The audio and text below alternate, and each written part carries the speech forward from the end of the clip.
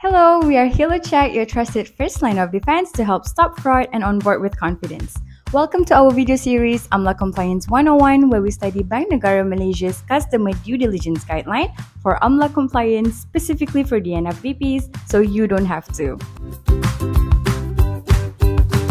But before we dive straight into the topic of due diligence, it's important for us to first understand the primary foundation, which is AMLA itself. And once we understand what AMLA is, we can then move on to talking about the deeper subjects. So we will begin by asking you, do you know what AMLA is? Is it ringing any bell? Or maybe you've seen or heard this term in the news, but you're not quite sure about its meaning. Well, then you're in the right place because the rest of this video will give you an understanding of what AMLA is. So let's get started. So AMLA is short for the Anti-Money Laundering, Anti-Terrorism Financing and Proceeds of Unlawful Activities Act 2001. AMLA plays a very vital role in Malaysian law. It aims to stop money laundering and the financing of terrorism while also establishing the legal structure to confiscate property linked to these crimes. Okay, so now you understand that AMLA is basically an anti-money laundering law. You might be wondering, why is it so crucial? So let's dive into why AMLA is important.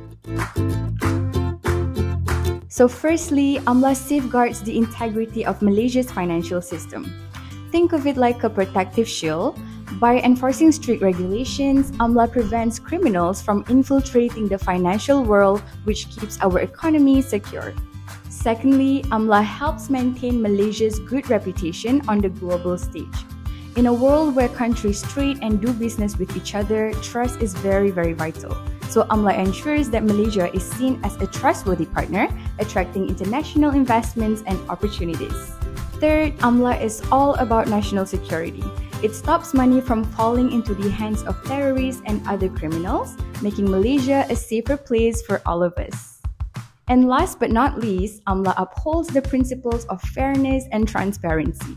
By making sure that everyone plays by the same rules, it ensures that financial opportunities are accessible to everyone and not just a selected few.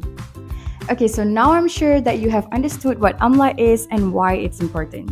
So of course, we need to know who is governed under this law, or in other words, who has to comply with AMLA. So AMLA applies to a wide range of professionals and institutions in Malaysia. These entities are called reporting institutions, and they play a crucial role in ensuring financial transparency and integrity. So here are some of the reporting institutions involved according to Bank Negara Malaysia. The reporting institutions that are governed under AMLA include lawyers, accountants, company secretaries, registered estate agents, trust companies, financial intermediaries, insurance and takaful operators, and many more. So these reporting institutions have to ensure that they take the necessary steps to comply with AMLA that are required by Bank Negara Malaysia. So to you who are watching this video right now, if your company is included as a reporting institution, ask yourself this very, very important question. Are you taking the necessary steps for AMLA compliance? Not complying with AMLA could put your business in a serious trouble, and we're not even joking. Which brings us to the next segment of this video, which is a very, very important thing to talk about. So here are some of the punishments for non-compliance. If you fail to comply to the record-keeping requirement, fail to report suspicious transaction, and fail to conduct customer due diligence, your company could be fined up to 1 million ringgit. And if you fail to comply with the requirements to retain documents for at least 6 years, you could be fined up to 3 million ringgit or jail up to 5 years or both. Yes, I know, it sounds very scary, right? And right now you might be thinking, okay, I really do want to comply, but how do I comply? What steps do I have to take? So for that, you gotta stay tuned for more videos from us because in the upcoming videos, we'll be sharing in details how to comply, what to do, and all there is that you need to know for specific industries. So if you are a registered estate agent, a lawyer, a company secretary, or a trust company, you're gonna want to stay tuned for the upcoming videos. So we're almost reaching the end of today's video. Now let's wrap up on what we have talked about today. Today we explored what is AMLA, why it's important, who has to comply with AMLA, and what are the punishments if you don't comply. But let's not forget to recognize and applaud Bank Negara Malaysia, BNM, for their crucial role in combating money laundering in our country.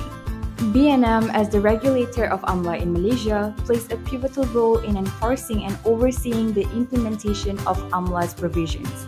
They work diligently to ensure that all reporting institutions adhere to anti-money laundering and counter-terrorism financing measures. So let's together spread awareness about AMLA compliance and help combat money laundering so we can create a safer world for all of us. Thank you for watching. See you in the next video.